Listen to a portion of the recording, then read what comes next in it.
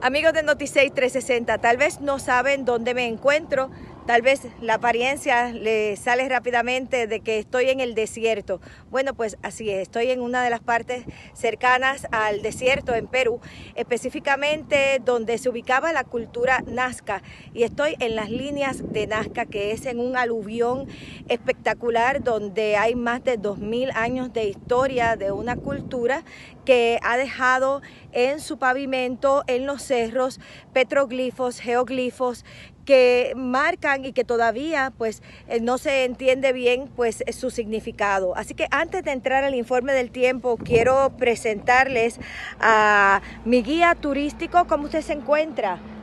Hola. ¿Me puede decir qué significan estas líneas? Bueno, estas líneas, como le estaba comentando, para algunos arqueólogos es calendario astronómico, para otros es un templo ceremonial, para otros eran pistas de aterrizaje de extraterrestres. Y esa está descartada, ¿verdad? Teoría para todos los gustos, esotéricas, arqueológicas, misteriosas.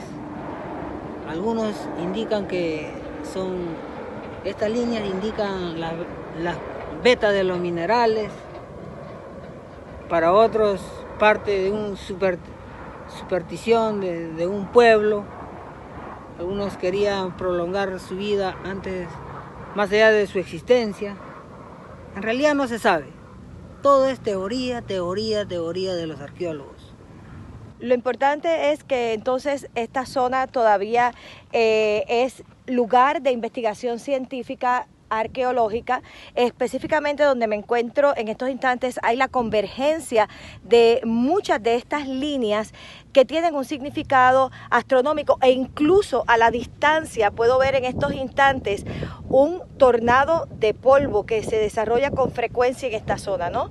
Sí, en la zona en los meses que es agosto, septiembre, el viento, es muy frecuente ver cuando venimos de aquí unos 10, 20 tornados por todo este lugar. Entonces, ¿por qué se originan estos tornados? Es el cambio de temperatura, por ejemplo, de la tierra. Muy caliente, unos hasta 90 centímetros, y de ahí es frío el aire. Entonces, es el cambio de temperatura. En la reacción se forma ese remolino, ¿no? Que es muy frecuente aquí. Bueno, pues muchísimas gracias. Para María Reyes, según los estudios, sirve también como limpieza a la línea de Nazca. Sí, esta zona en particular, pues no se le permite a nadie caminar sobre las líneas, o sea, las podemos ver a la distancia, las puedes ver a pie desde unos puntos estratégicos, o también lo puedes ver por medio de avión. Bueno, pasando al tiempo de Puerto Rico, las condiciones pues comenzarán a deteriorarse a consecuencia de la presencia de una vaguada que comenzará a afectar las condiciones del tiempo durante el fin de semana.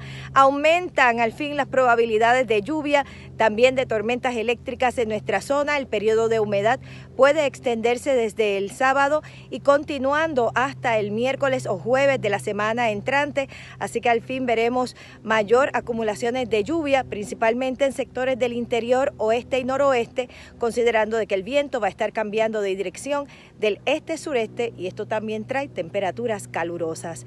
Para Noticias 360 desde Perú, esta es su meteoróloga Ada Monzón.